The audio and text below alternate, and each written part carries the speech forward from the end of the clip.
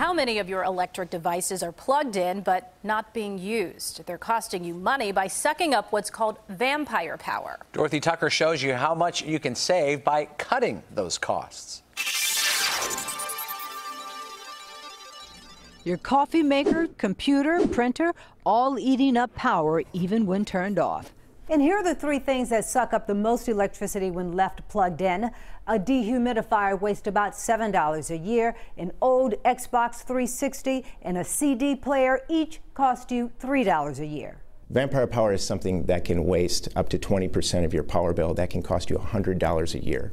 To cut cost, try a smart plug you control through your phone, or a smart power strip that leaves some devices on while preventing others from draining power, and smart thermostats that program themselves. Duke has one.